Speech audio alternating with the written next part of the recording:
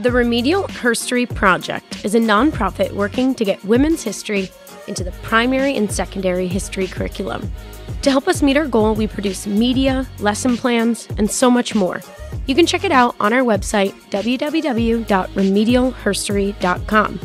Our project is funded through grants and by patrons, potentially like you. Thank you to our patrons Jeff, Barbara, Christian, Kent, Jamie, Jenna, Nancy, Megan, Leah, Mark, Nicole, Anne, Sarah, Alicia, Katya, Michelle, Jessica, Laura, and Jackie. If you would like to join these wonderful people and become a patron, you can head over to patreon.com and become a supporter of the Remedial Herstory Project. You too can help us reform education and allow women to be seen, heard, and complicated. Hey, Kelsie. Hey, Brooke. Want to tell them what's happening in today's episode? In this episode, we are going to be talking about criminal women in the colonial era of U.S. history. Deal. Hello, and welcome to Remedial Herstory, the other 50%, the podcast that explores what happened to the women in history class. Now, here's your host, Kelsie Brooke Eckert, and her partner in crime, Brooke Neva Sullivan. In this episode, we're asking the question, what crimes were women typically accused of in the 17th and 18th century? And we are joined on this episode by Dr. Shannon Duffy. Okay. So she is a legal historian and got to look at history. And this is a weird, whenever you're investigating history, you have to do it through documents. And legal documents are an interesting way of examining. Oh, sure. It's a nice way in. Yeah. And it's a nice way where women are all over, just, sort of equally all over the written record.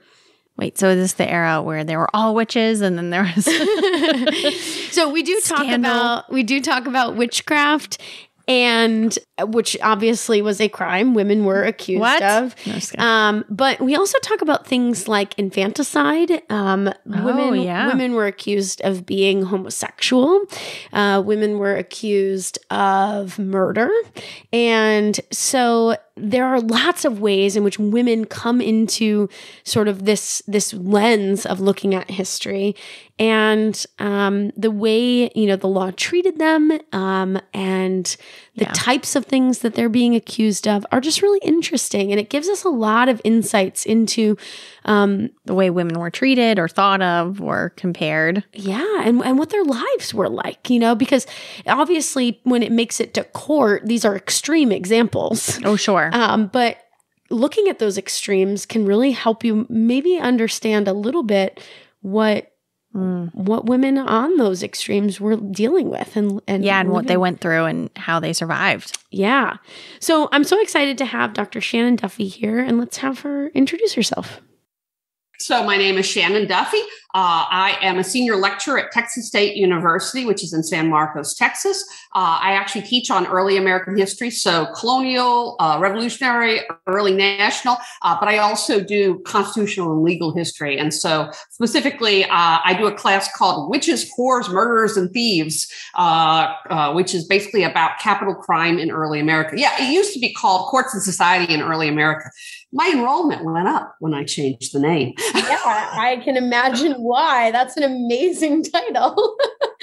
So how did you get into legal history? That's such a fascinating field. How did you get into women in that field? Well, I can't say that I actually do women specifically, but at the college level, we do know they're half the human race, and so they do show up. They sort of naturally show up in the records. Although certainly when I went looking after I got your call, there's certainly a lot more work to be done.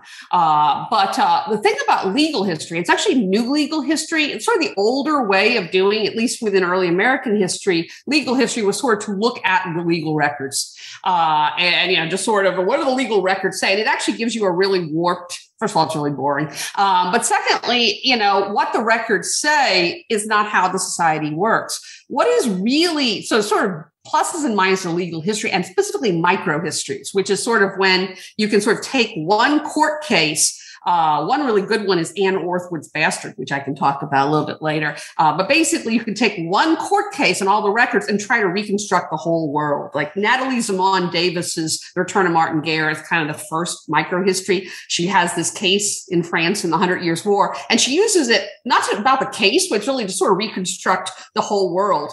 What is cool about legal history is ordinary people show up in a way that they don't in a lot of other places, including women.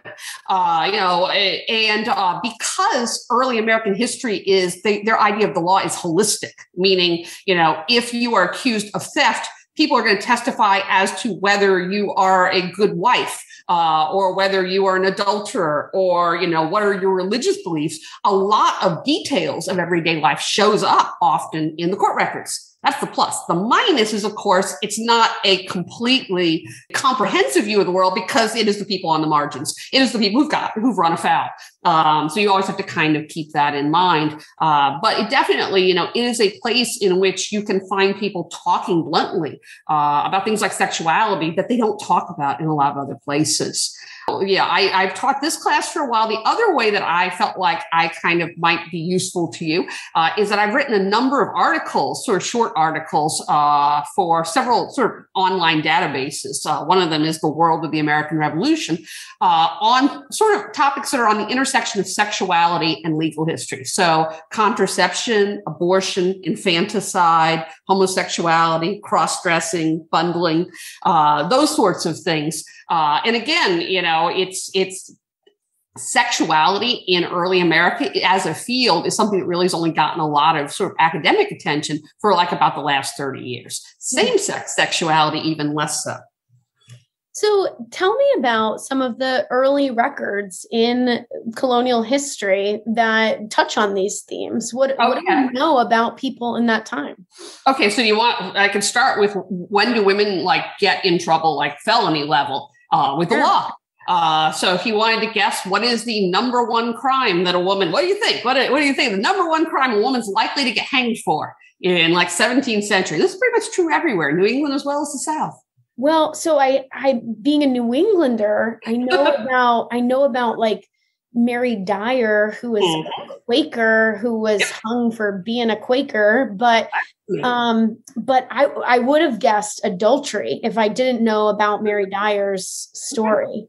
Okay, so first of all, funny, I just found out about Mary Dyer, and of course they hanged for I found something specific about her, which is that I always assumed she was hanged for blasphemy, but she was actually hanged for sedition, because the New Englanders, Puritans that they are, they still believe in a big separation of church and state. She gets in trouble with the church, and she gets thrown out of the church for blasphemy, but she's a threat to the state because she's telling them they're ungodly. And because the state is run along, the elect is running the state. If they're ungodly, she's challenging the state. But it is neither. It's not adultery, although adultery is something that is probably on the dockets. It is where women are going to be showing up. Is a huge fornication and adultery, and there is a difference. Most of them are going to get whipped. Whipping is sort of your go-to, because of course, early America does not have jails. So you're going to be talking about fines and corporal punishment, banishment, and death. Sort of what they have to work with. No jails really in England. Well, but you don't have, and also a lot of the focus, especially up in New England, has to do with reintegrating people into society. Even the people who are dying, because, you can have them confess on the gallows and then sort of their soul has, been forgiven, even if they're still going to die. So the number one crime that women are going to get hanged for is infanticide. It is, and that is a standard all the way through 17th, really through it dwindles the number of people who are executed for infanticide by the 18th century, but you still have executions for infanticide through the period of the Revolution. One of the last ones, which actually helped end it, there was a case, I want to say it's either Pennsylvania or Massachusetts, right about the constitutional period, like 1786. By this point, women aren't getting executed for infanticide unless it's really egregious. And this was a pair of twins who'd been stomped to death. And she wouldn't say what happened. I mean, they're dead bodies of twins. She wouldn't say until after she was convicted. And then she admitted that her husband, her lover, infanticide is always single women. It's always illegitimate children. Her lover basically held her at gunpoint and stomp the babies in the woods. And she was helpless. She had to watch. And she wouldn't say that. And she was pardoned. The pardon didn't come in time. Like literally the rider got there right as she was being hanged. And they actually tried to resuscitate her, pulled her down from the gallows, tried to resuscitate her. Were not successful. This is actually a case that was responsible for them getting rid of the capital penalty for infanticide, because by the 18th century, there's a change in how women are seen. In the 17th century, is sort of the older is that, women are, more likely to be evil, lusty, weaker. By the 18th century, the feeling is more sort of women are fragile. They need to be protected. If they've been led astray, it's usually by a seducer. It's sort of more of an Enlightenment view, much more sympathetic. And so, so infanticide is the number one. And I think one of the things Red said something like 4 out of every 10 homicide cases are for infanticide. The laws on infanticide come from basically King James. First of all, it is something that is very specifically class-based. Married women are never, unless their husbands are away.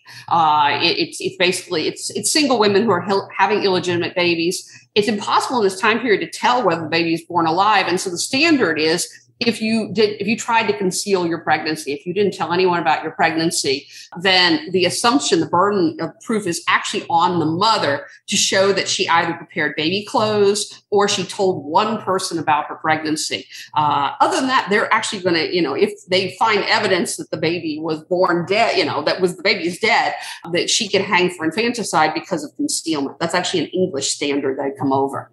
And then beyond that, of course, witchcraft. It's a very specific time period, but as I'm sure you know, witchcraft is very, very gendered. It's actually more gendered over in Europe than it is in colonial America. Something like 90% of all the people accused of witchcraft in Europe, and of course they had tens of thousands of cases over like a 300-year period. Something like 90% of them are women. Our numbers are actually more equitable. It's like 3/4. But if you look at the men, they're almost always connected to women.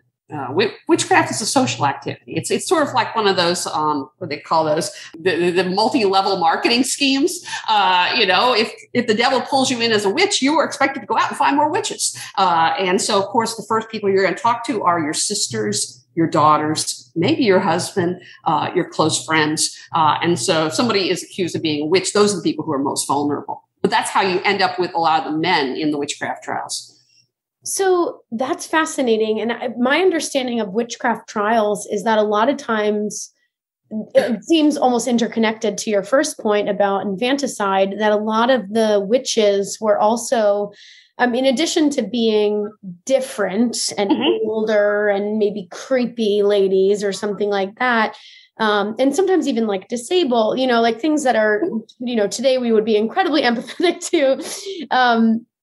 They also tended to be like abortionists, right? And doing things related to birth, or am I totally off on that? Midwives, and what I do want to, because while infanticide is a crime, abortion is not. Right. And there's even a question about whether it was even considered a sin. Certainly not before quickening. Midwives, I think, which of course are doctors in this time period, are often targeted. And in some ways, a midwife as a doctor is the most powerful position a woman can have in this society. It's certainly the best paid. Anne Hutchinson and Mary Dyer were both midwives. I would say the big pattern for American people, women who are accused of witchcraft in colonial America specifically, we often assume they're poor. And a lot of times they are poor, but it's more that they're sort of, I think you're on the right track, they're transgressors of some sort. So actually quite a few of them were Quakers, or had been accused of Quakerism earlier, or some other form of blasphemy. There are women who had been previously suspected of adultery, or, in one case, a woman who was a tavern owner, and the tavern was kind of seen as sort of a seedy place. There's a really famous Anne Hibbert in sort of the mid-17th century, because she's so unusual. She's basically a magistrate's widow. She's not poor at all, but she had crossed a whole lot of people, and she was seen as, often just contentious. And yeah, you also mentioned mentally ill. Often women, if people don't know better, they're scared of people who are talking to themselves, and so this seems frightening. So people who seem to be kind of a threat to the community. You mentioned previously the infanticide case of the twins, which is horrifying. Yeah, I know. Are there any like interesting cases of witchcraft? I mean, the Salem witch trial is obviously a big one, but I know it's wider spread than that, and that gets a lot of attention in schools. Sure. Well, so in the mid-17th century, there's supposed to be trials for witchcraft. And part of the problem under English law, and America was following English law, at least in this one, is it's much harder to prove a witch. But there was 2 cases that I found in Maryland about mid-century where there was a woman on board the ship. And the ship basically ran into bad weather, and they thought the woman was a witch. And they basically had a drumhead trial for this woman on the spot and then just tossed her overboard. Which is kind of close to a lynching, honestly. That is not standard. And it's sort of more panic than anything else. But, it says something about the level of fear that there could be. There was an article that I read that was really interesting. It was sort of a comparison of women. It was called Will She Hang? And it was a study of what women got executed in Pennsylvania. It was actually the 19th century, 1800 to 1900, in Pennsylvania and in Virginia. So sort of what effect does the presence of race relations have on this equation? And basically it was a really complicated pattern because, in Pennsylvania, it actually over time, white women were more likely to get executed if under certain circumstances. Infanticide tends to go away, as I said, about the 18th century, because it's seen as a crime, as there has a more sympathetic view of the desperation that women would need to do. They're not seen as monsters. What replaces it is basically a white woman is likely in Pennsylvania to hang if she is violating sort of the tenets of motherhood. And so what you're talking about are like poisoners who took out the whole family, or women who killed their older children. There's one woman who, for life insurance purposes, basically wiped out her husband, her son, and her infant daughter over a course of months. Like, no one's going to notice this one. And, these were the cases. And one of the things that the historian was called Hillary Coulson, Will She Hang? She said, and this kind of, you almost can think of, this is out of the time period I usually deal with, but Lizzie Borden, that as the century goes on, of course, and you're probably not surprised to hear this, Black women are treated much more harshly in both places, in Pennsylvania as well as in Virginia. In Virginia, before slavery is abolished, they're dealt with slave courts for the most part. We often don't have those records. After the Civil War, they're actually not likely to hang because they're usually wanting them as slave labor in the penitentiaries.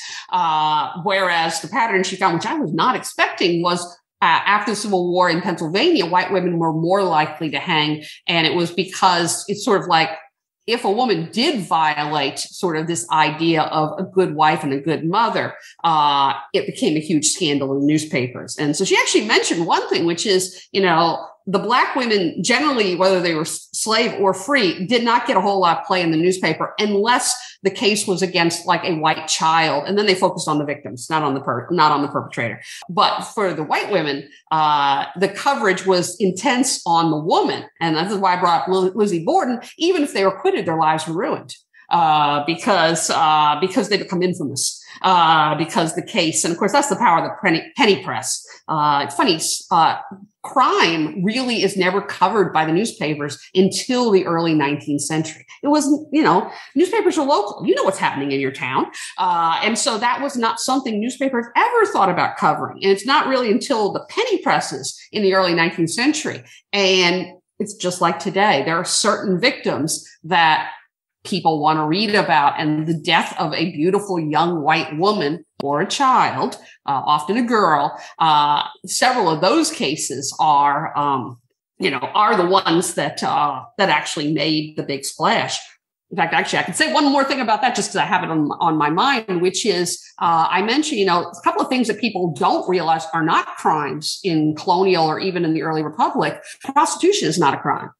You can get in trouble for having a disorderly house, but that's, you're just not keeping the peace. The madam is as likely to call the local constabulacy to get somebody out of her brothel. The other thing is abortion. And abortion was not a crime until the late 19th century. It really, it was not something, to the extent there was ever any kind of legal action, it is against the abortionist if he was incompetent and killed the woman. It was never about the fetus. And one of the things that changes that is there is a case in, I believe, New York City in about the early 19th century where they found a young woman, Mary Rogers. They found her body in Hudson Bay. And originally, the reason it was it was one of the first big cases that the penny press really focused on, because it seemed like it was a gang who had gang raped her. And so, of course, it was sex, it was violence, a beautiful young victim. Well, ultimately, they never solved it, but it seems like it was a botched abortion. That case helps ultimately lead. The AMA is formed, the American Medical Association is formed in the mid-19th century. 1840s, their very first cause is abortion. They really kind of build their reputation. And it's a way of getting sort of the midwives and what they call the quacks, which often are women, out of medicine and getting the men into medicine. And the issue is abortion. And there was this one woman, her sort of trade name was Madame Restel. And she was extremely wealthy. And she was the premier abortionist probably in the country. And she had all kinds of ads in the New York newspapers. Essentially, it's, wink, wink is if your courses have stopped, if there's been a problem with your regular courses, then you could take this elixir and this will help regulate your courses again. And of course, this is potions. And it took them 30 years. They hounded her from the 1840s till she finally committed suicide in the 1870s. But basically going after Estelle and going after abortion is pretty much the first case in which the AMA really sort of makes their presence as a professional medical organization.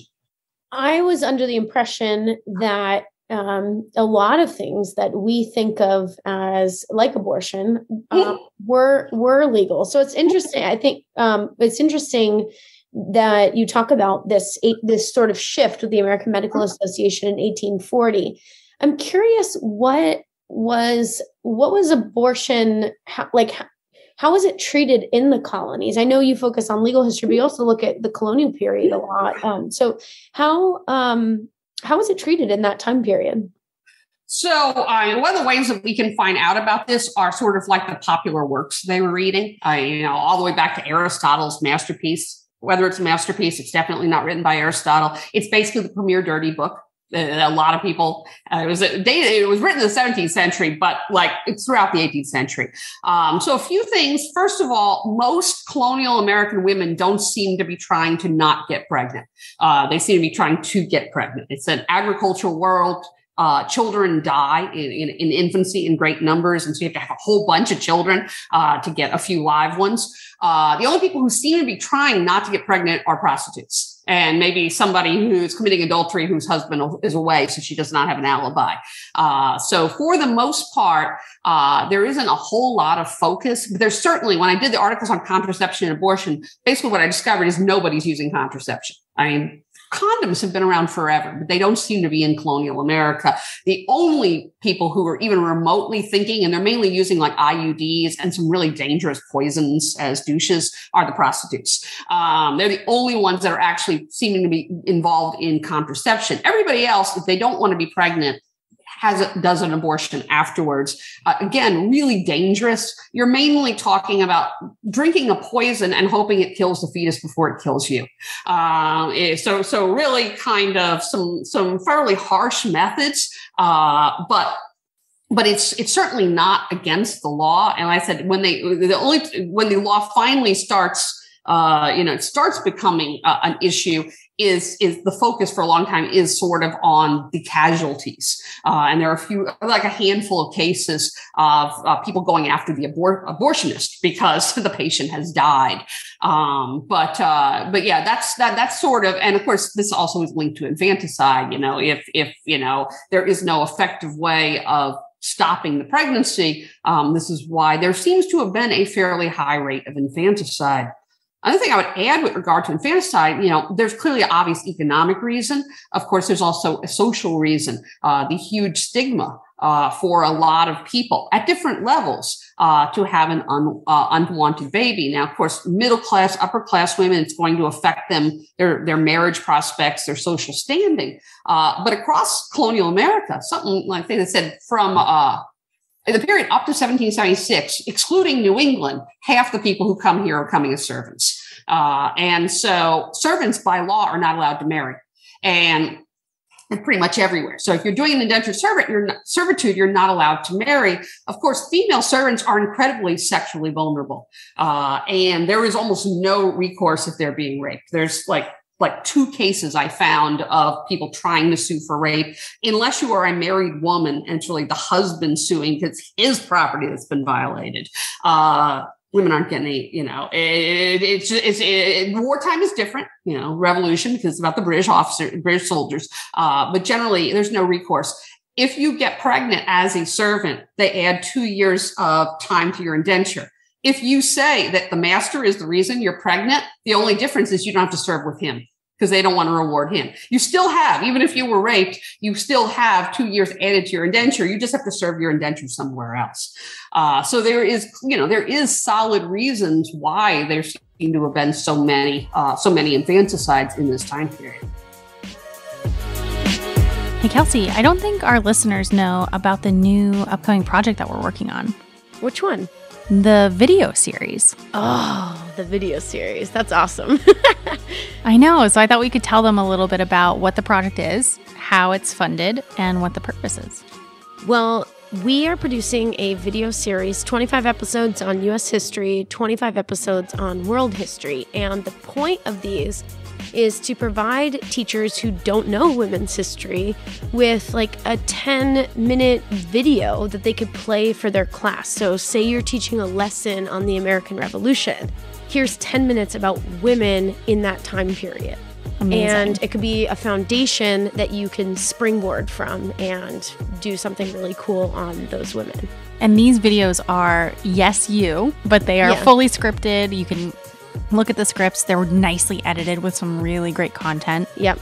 They're vetted by historians, 2 PhDs, at least in history. So, people smarter than me. But they're going to be free, and they're on YouTube. And they'll be on YouTube. They also have a comedian from Hollywood who is helping to make them funny. So it's, because I'm like kind of boring. No, very funny. But that's awesome. So they're really engaging and they're really cool content. So more to come there. So we have those coming out. And those are funded through grants? Through our patrons. Okay. So their, contributions to us through Patreon are supporting that project. And then we also have a lot of people that have been donating through Instagram, Facebook. We have a Venmo account. You can find us there. That's awesome. And they're making those contributions. So yeah, it's an amazing thing. And if this is something that you're like, yes, that's what teachers need, every penny helps because it is a really expensive project. So totally. And we had a match donor for a while there too, which is really cool. So definitely if you're interested in those, feel free to donate. You can donate right on our website, Instagram, and Venmo. Yeah. Which is awesome. Great work. I'm excited to see the rest of those videos. Oh, Brooke, thanks for your support of the project. Awesome. You mentioned at the outset that you would tell me about Anne Orthwood's Bastard, and I thought this might be a great time to bring that in. Tell me, I don't know anything about a book in which the person the book is named for is dead when the book opens. It's funny. I structure when I teach my legal history class. I structure it around micro histories. Since I've moved to capital crime, I've kind of not used this book because it's not a capital crime, but it is really interesting. So Anne Orthwood was a servant woman who lived in Virginia, and this is kind of like the middle of the 17th century. She gave birth to 2 twins. I don't know if you know, sort of at the moment at which a woman is in labor, her word is like law, because the thinking is sort of that old, you have the fear of God before your eyes. Also, the midwives would actually refuse to help until they named the father. It was a form of, I don't want to say torture, but a coercion, definitely, to get the woman. If she has not said who the father of the child is during labor, the midwife will hound it out of them. And once that woman gives that name, it's one of the few times where her word is like, whoever she accuses, they're going to go after that person. Well, she accused the nephew of her master. She died. and she died in childbirth. One of the twins died. The whole book is basically about how does Virginia handle an illegitimate child. What comes out of it is, as you know, New England's different. New England is far more religious in this time period, but for the South, at least when race issues do not come in, what they're really worried about is not sex, is money. They don't want to take care of the illegitimate child. They don't want them to be a burden on the state. And this seems to have been the mechanism of who is the father. Okay, we're going to sue him for support of the baby is an easy way of getting these children off the docket. In other words, okay, she said it's his kid. We're just going to dock him for the amount of money and by the way, they also indenture these kids very, very young. In England, you're not supposed to be able to do an indenture until you're about 17 or 18. We have records in Virginia, them indenturing like day-old babies. So, you know, it's like that. But a kid is not, you're not going to work out a kid until he's at least 5. And so somebody has to support that child for at least the first 4 or 5 years. And that's really, the whole case was turning on who is going to, and of course the nephew was saying he didn't do it. And, you know, is this a legal issue or is this a religious issue? And the sort of the spoiler is sort of what Virginia really doesn't care whether he slept with her or not. What they want is they want their check. They want somebody to take care of this child for the first 5 years. And then it also got into sort of what was the status of somebody who was born the illegitimate child of an indentured servant, like what happened to this young man as he grew up. What did happen to him? What is that like to be labeled bastard? Well, it's not great, but since we're talking about the South, the race line definitely matters. You know, so he, as I recall, he lived to adulthood. I don't think he lived much past it. You can certainly get past. I mean, Alexander Hamilton did it. Having illegitimate in 17th century Virginia. I mean, one of the you know, things that's often said in 17th century Chesapeake generally is that they were having a lot of sort of social problems because there isn't a whole lot of difference between the rich and the poor. You know, a lot of people are only 1 or 2 generations removed from being servants themselves, and this is why you have so many slander cases, so many people insulting magistrates, and you know, back talking to judges. It's a constant problem in the Chesapeake. They seem to have a lot more problems with that, including with some women. But one thing that's really interesting, if you look at the South with regard to bastardy, and I've certainly, this is not, I tend to work up in New England and Pennsylvania. It's definitely not my area, but interracial bastards is a major way that the racial line is created, because it's created basically on the backs of white women. Of white servants. And this happened sort of over the course of 17th, but really the 18th century. If you are a white woman, and first of all, interracial marriages are forbidden pretty much by the dawn of the 18th century. You know, I think Virginia, 1691, you know, North Carolina, which is a slightly younger colony. It's in the early 18th century. South Carolina, same thing. So you can't get married across the race line. So now we're talking about, you know, illicit interracial relationships. If you are a Black woman and you have a mixed race child, that basically is not a problem. That sort of, and of course, because the status of slavery follows the mother, those children disappear. They just basically disappear into slavery.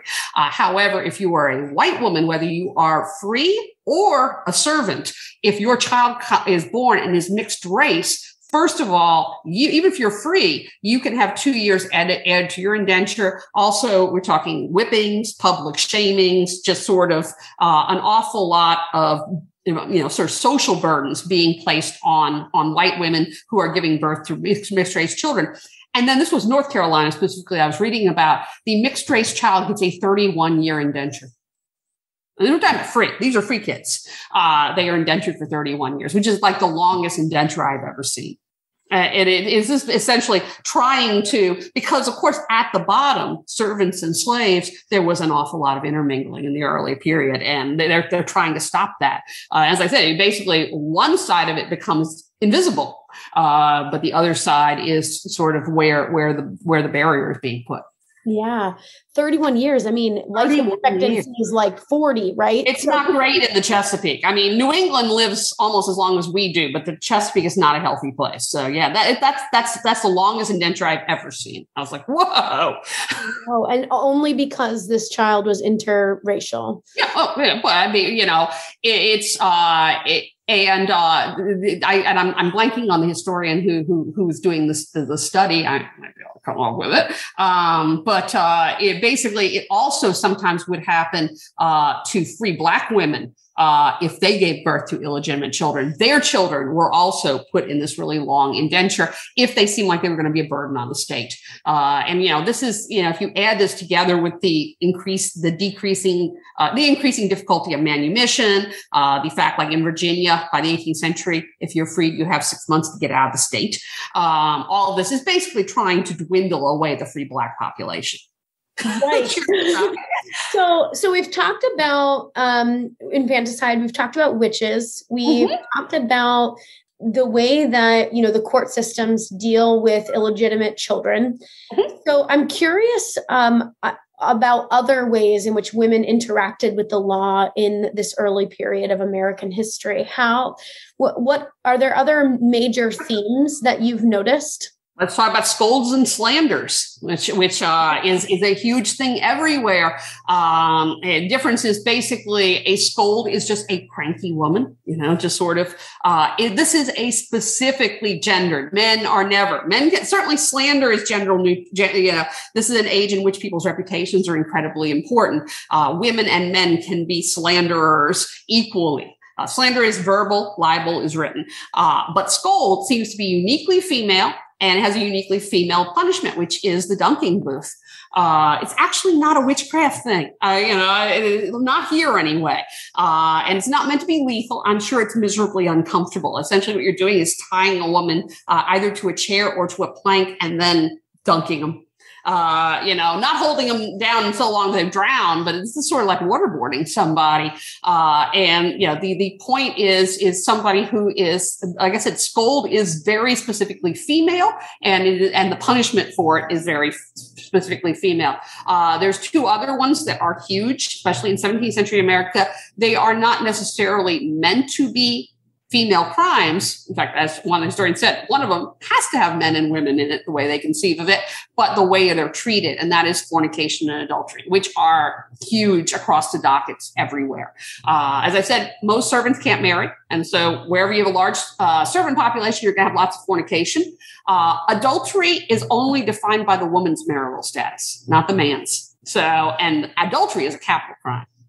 Fornication is usually punished by a fine or whipping. And of course, the line here is whether you have the money. The wealthier people get fined, the poor people get whipped, which of course is very humiliating in addition to being very painful. It's because a woman, you're being stripped to the waist. I forgot where it was, one case where they deliberately said, because she was a notorious, ill liver, that you're going to turn her so she faces the audience when you strip her before you turn her back to tie her towards the car. In other words, everybody's going to see her breasts, but make sure that she's good and humiliated before you do this. But adultery was not meant, it was meant to be sort of gender inclusive. And again, this is specifically heterosexual, so there's one of each, but it's so often revealed because of a pregnancy. And so across colonial America, you have more women. It's only 3 women in the early days were actually hanged for adultery. I mean, they were hanged with their lovers. But generally speaking, we're talking about whippings. And then fornication. Again, it should be both, but because women get pregnant, they tend to get revealed in a way that men do not. I only know this from Hester Prynne in The Scarlet Letter, but she doesn't give up. And this is a fictional story written in the 1800s, but she doesn't give up her lover at the end of that to protect him from the same thing, right? Well, yes, absolutely. And of course, I think that story says more about Hawthorne, who was actually descended from a Salem witch judge and changed his last name because he was ashamed of it. He changed the spelling of Hawthorne because he is directly descended from one of the Salem. He's got some issues with his Puritan heritage. But one of the things I did learn is that really did happen. I mean, not the Prynne story specifically, but putting letters on women's clothing. With men as well. The Puritans in particular were very big on public shaming, which again seems really kind of cruel and horrible to us, but it to them was a way of reincorporating people within the community. You know, they repent. So often, if you were sort of low level fornication, which is generally the people who got married and 6 months later, here's the baby.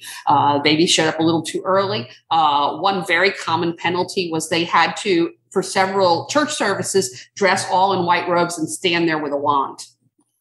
Why? I don't know what kind of symbolism that's supposed to be. Placards around the neck. In addition to A for adulterer, you could have T for thief. I actually did. I was surprised to find that, of course, Hawthorne knew this. I mean, he comes from this culture. He'd heard those stories, that there were cases where, a woman has been condemned to wear an A, and she has to wear it on every single piece of clothing. And if she's ever found not wearing it, she will be whipped. And there were at least a handful of cases where that was the penalty. That's fascinating. It's so funny when you were talking about the consequences for these women that were like specifically designed for them, right? As women. Yeah. Like, we're going to waterboard you because you're a woman. I'm like, what? That's a really that's kind of the antithesis of ladylike treatment. You'd think like a little hand slap would be more ladylike or something.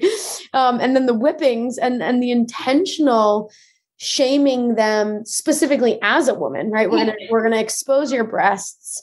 This seems really harsh, but I guess that's colonial society. 17th century is very different from 18th century. The 17th century, their view of women, which of course also fed into the witchcraft, is that women are earthier than men. They actually have stronger sex drives than men. This is one of the major, there's a huge debate, of course, about why are all witches female? One is, of course, this society and European society, for that matter, are pretty much heteronormative across the board. And so they conceive of both God and the devil as men.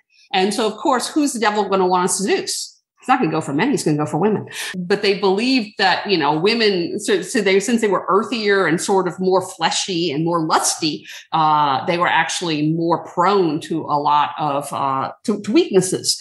Whereas the 18th century does tend to have a much more sort of sentimental view of women. It's sort of, as you're getting closer to the revolution, again, if a woman has been led astray, just that language itself, led astray, this is sort of where you're starting to get the romantic novels. First romantic novels come in that always feature sort of the poor little innocent woman who leaves her village and goes to the big evil town. And then she meets a rogue. She meets a scoundrel, who basically fools her and deludes her, and leads her astray. And so there tends to be a lot more sympathetic. I'm trying to think, there was one case, if I can think about it, my mind's on infanticide, obviously, but it does tend to be, it's not only one of the big things that they were accused of, it's also something that often would kind of capture people's attention. I'm trying to think of, it was a case kind of in the here she is. Actually, it wasn't an infanticide case. It was in Pennsylvania, Charlotte Jones in 1857, it was kind of an egregious case. And again, once you get into the 19th century, you've got the newspapers, and they have figured out crime sells. So along with her lover, Charlotte murdered an elderly brother and sister for their money. Charlotte was their niece, and they basically, broke into their kind of isolated house and rather brutally murdered them. And when the newspapers first started talking about the case, Charlotte's a monster. And they actually, this is a Pennsylvania case, kind of hint that she might be non-white or part non-white. So they talk about her having an Indian cast. They also talk about her looking large and mannish. She's not a traditional woman.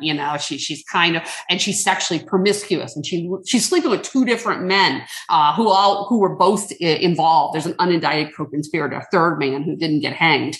But then the case, it's like the way they covered it as they went on, they shift. And by the end of it, she still ended up getting executed. But the mood of the newspaper was talking about her as a poor, seduced victim. And there actually, towards the end, was an unsuccessful attempt to commute her sentence because clearly the villains here were the two men who had led her astray. That's incredible. These poor men, I want to go back and like give them a time machine and be like, come to the 21st century. It's much more lovely, sort of. Well, in some of these cases, they could still end up, but on the other hand, it's funny, like this, I've kind of gone back to this article, Will She Hang, which I thought was kind of fun, which ones would hang, which ones wouldn't. In 1844, there was a lady in Philadelphia, Sarah Ann Davis, and she had slit the throat of a romantic rival. She cut her throat, basically, in a fight. And again, huge, this is the kind of case that gets huge press coverage, but the press coverage, she was actually sentenced to death, but commuted. The press coverage was rather largely sympathetic because it was a romantic triangle. The blame actually was on the husband. He had two women. He kept he basically had a bit on the side and neither of them knew about the other. And so he was ultimately to blame for this whole thing going down. Wow. So, yeah, I think the pattern often is, the ones that are just like throw away the key, hanger, no sympathy, often are the ones that are going against children or going against their families and seem sort of outside of the realm of, sort of the way women are seen as supposed to behave. That's fascinating. I know that there's a lot of women who poor women, single women who live together to support one another.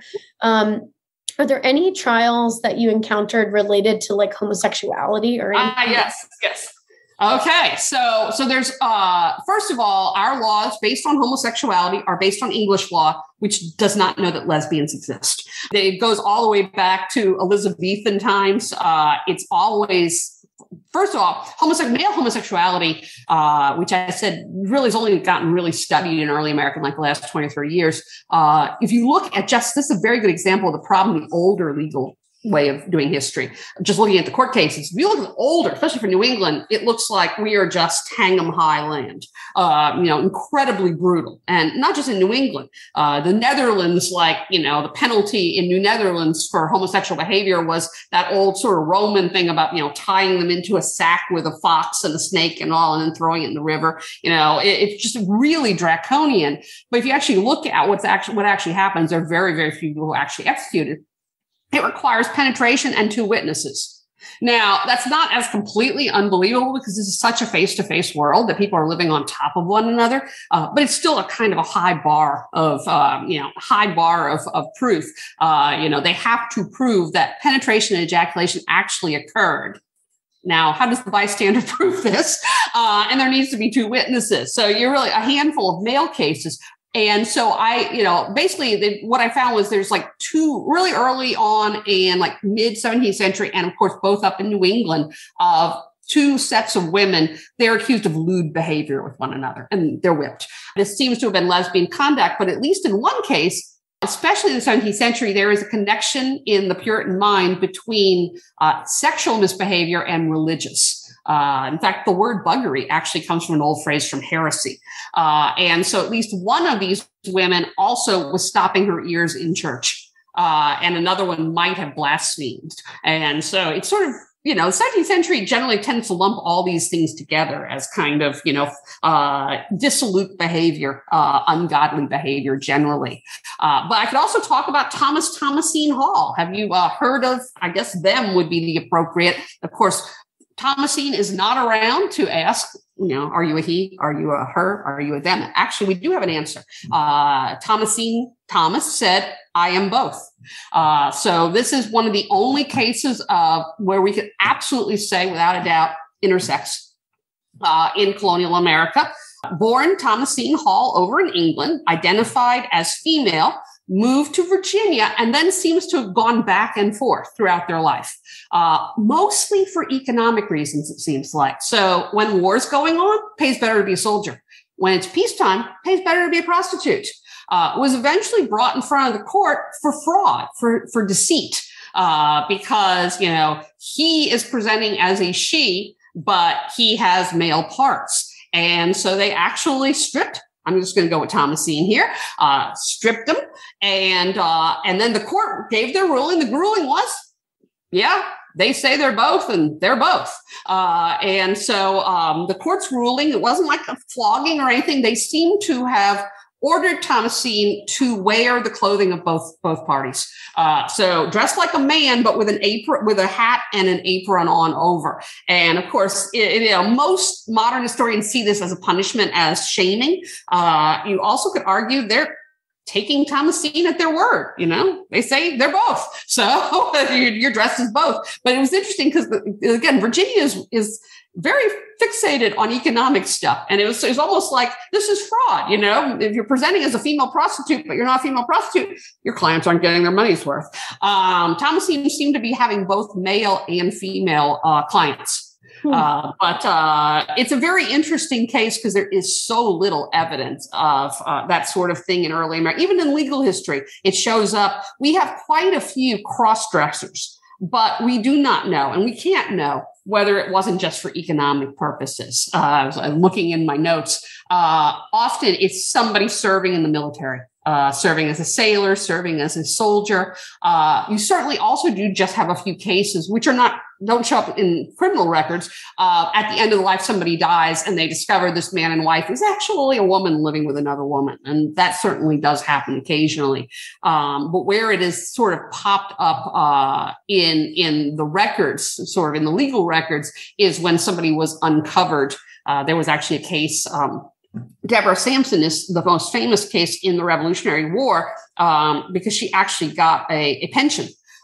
She served as a man throughout the Revolutionary War. And then after the war, when she was poor and old, she sued for her pension, and her superior officers testified, yes, we found out later when she was wounded, she was a woman. She continued to serve. She served well. And yes, she's deserving of her pension. But there was also another woman who was found out in a New Jersey regiment, and she was publicly shamed. They basically played the Whore's March to drum her out of the army. And again, the thinking seems to be here that the reason that a woman would put on a man's outfit is because she's a prostitute and she's looking for clients. She's trying to have greater access to that seems to have been the mentality.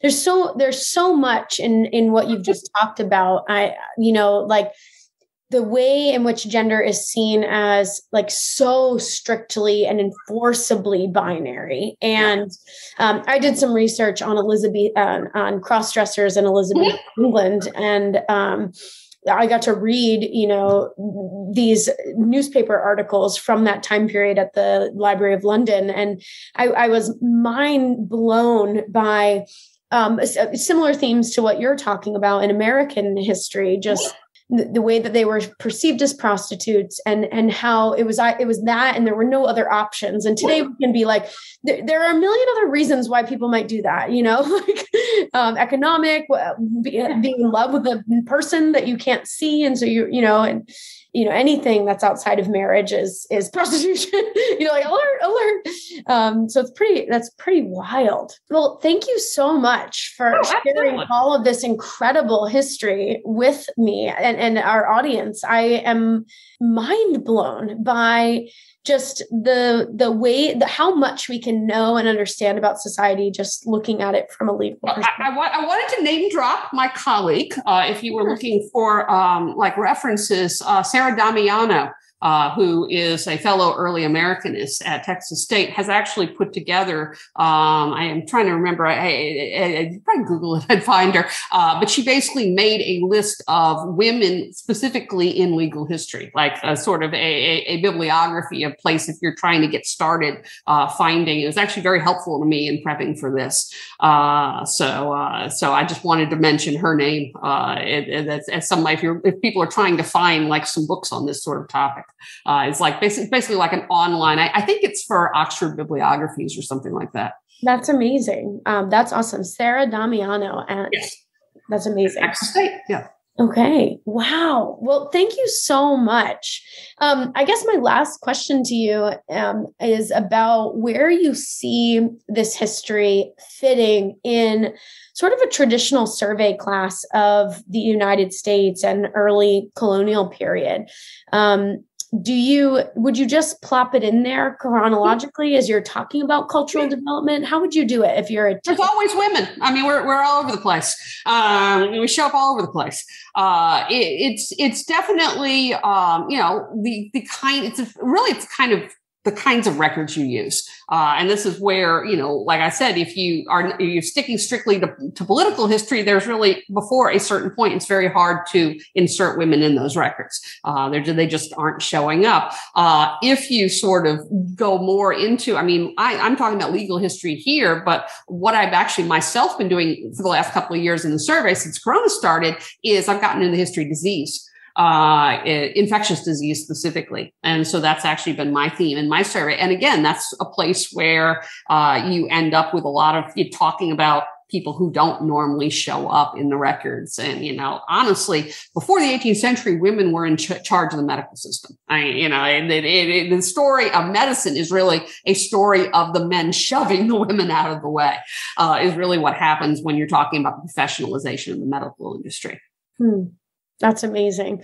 We've talked about that in other episodes on our podcast, the tradition, the history of childbirth and things like that and how it's shifted. So folks can find those episodes as well, because it speaks to everything that you've been talking about. One thing that I've used in my class, especially in my upper level class, is A Midwife's Tale, the film, which is kind of, Laura Ulrich Thatcher's the book. The film is kind of the making of the book, which I really like. It's great for a number of things. One, it shows a midwife is not just childbirth. She is the doctor for her community. It also shows for a lot of ordinary Americans, she lives smack dab in the middle of the revolution. It's like she could care less. Like how little a lot of the political stuff. If you're out on the frontier, the revolution doesn't play it plays a little bit of because her husband was a loyalist. So he got in a little bit of trouble for that. But for the most part, those really big issues are not playing a big role in her day-to-day life. And the other thing that I really like about it, it just sort of shows just how much work, women, men, but just everybody is doing like every single day, the amount of just strenuous labor that it just takes to get through the day. Yeah. Wow. That's amazing. People should definitely use that in their classes. That's awesome. Yeah. It's a great resource for early America to sort of get a feeling. Like there's this one scene where everybody's getting dressed at the same time. And first of all, they all need to help one another into their clothes. And secondly, they have to put the furniture up before they have room to move around. And it just sort of shows like the kind of just constant labor that it takes just to keep a colonial household going. Yeah, seriously. I think people underestimate when we talk about, there's so much like anti-domestic labor vibes in feminism today. And, we've sort of lost how hard domestic labor really is and an appreciation for that. Wow. There's almost no single people in colonial America because it takes multiple people to keep the household going.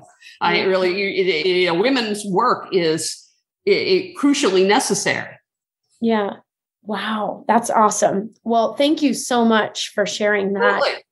I also wanted to ask you, lastly, as you in your job, you also work with people going off to eventually become teachers. Yeah. And you and I are both in states. You're in Texas. I'm here in New Hampshire, where there's been a lot of really fascinating things going on in our legal system about education. And I'm curious what your experience has been and what advice you would give to practicing and budding teachers out there. I teach the teachers. I teach a lot of people who are teaching AP history. I teach at the high school level. I also grade for AP US. So I meet a lot of the high school teachers. I've been doing that for about a decade. I think the best thing we can do is just teach the teachers. I am frustrated, as we talked about before, that there just seems to be this wall between K through 12 and college. And it's not just about race and gender. It's even something as basic as like the Boston Massacre. We've known for generations now that it's not, poor innocent Americans standing there and being killed by the brutal Brits. And yet every generation, my freshmen, when I come in and I ask them, that is still what it's like they're still being taught by the 1950s. It can get very frustrating. It's like, are we making no impact whatsoever here? So, aside from, I don't know what to do about the politics, but, making sure that the people who are going in to teach at the high school level have the resources, they know how to keep up with their fields, and so they are introducing the latest research to their classes. That's really the only thing I can think of to do. Yeah. I would also say paid to keep up with their fields, right? Sometimes that's a lost element in public school teachers' lives, to have paid, covered professional development so that they can continue their educations. Oh, wow. Well, thank you so much. I really appreciate your time and your energy. This is such an asset to the conversation. Thank you. I appreciate it. Well, it was nice talking with you.